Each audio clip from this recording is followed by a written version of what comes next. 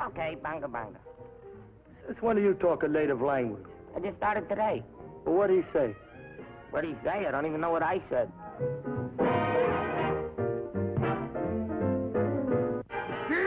I need you, oh, my do I, baby? Of course I do. Duke Mitchell and Sammy Petrillo turn an island paradise into the zaniest madhouse in the 7 seas. Charlita puts a gleam in Duke Mitchell's eyes. Your smile only added life to your masquerade.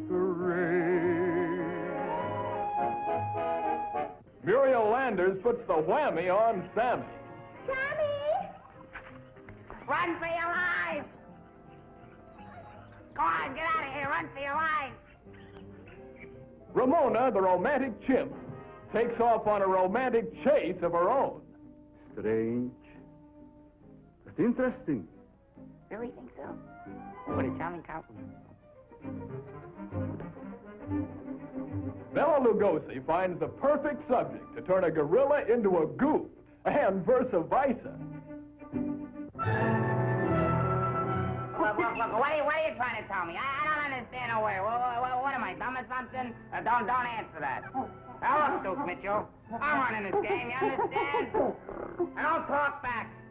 Yeah, now put it on, because we got to get out that door.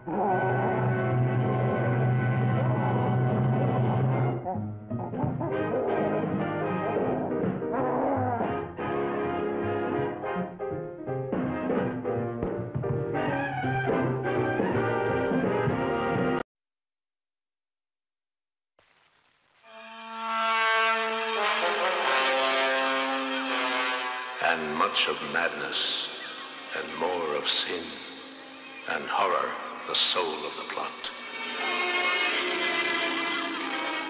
Now, open your eyes.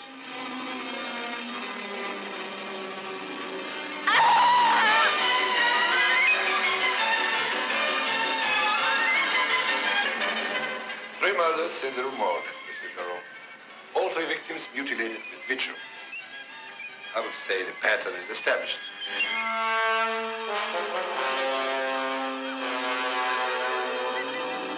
Now, Edgar Allan Poe's masterpiece, Murders in the Rue Morgue, inspires a totally new motion picture experience, a new dimension in horror, a terrifying trauma where blood-chilling dreams come true.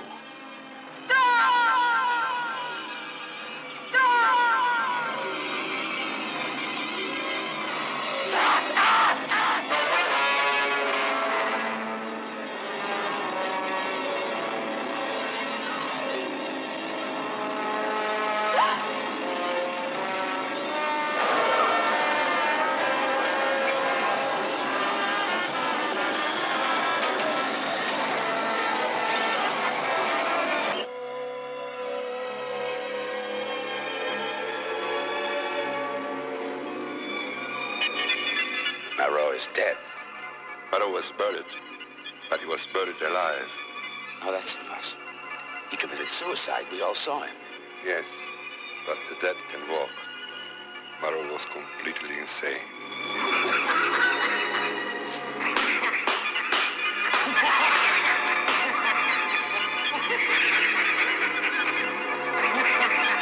He's the one who killed your mother. Must a man die twice for his crimes, Cesar? He's mad.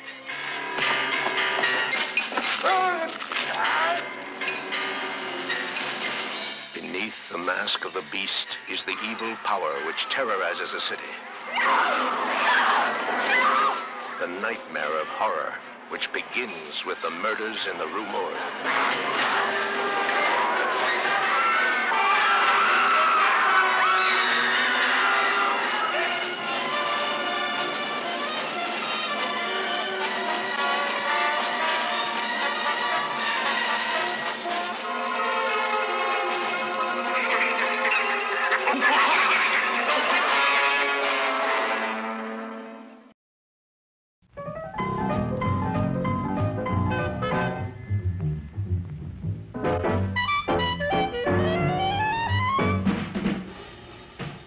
like you crave that corn when it's freshly bobbed. You gotta beat it to the box with the butter on the top.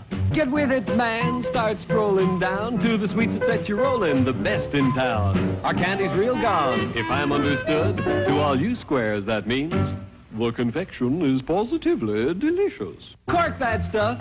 Give me 5. Let me send you into this nutty jive.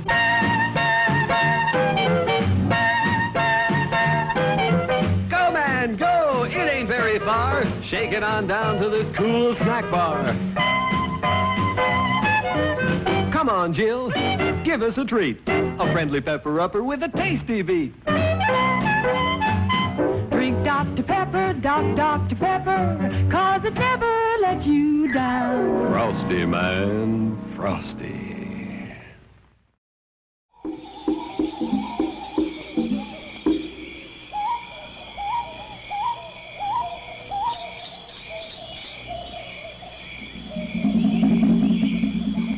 Before her father's untimely death at his jungle research compound in central Zaire, he made Ellen promise to care for her sister. Sissy! Give Sissy freedom to create her own familiar environment, he counseled. For civilized institutions have no understanding of the soul of a wild thing. Jesus Christ. And loving her sister, as she did, Ellen agreed. Daddy's dead.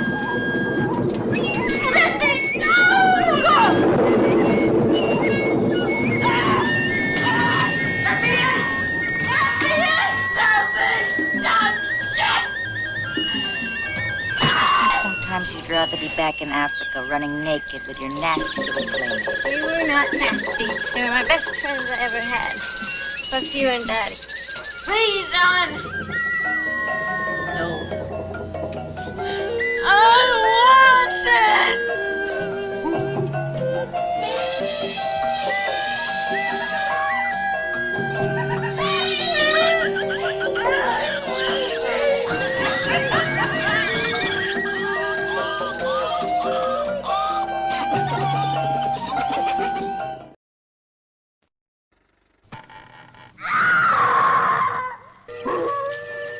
Take someone you can hold tight.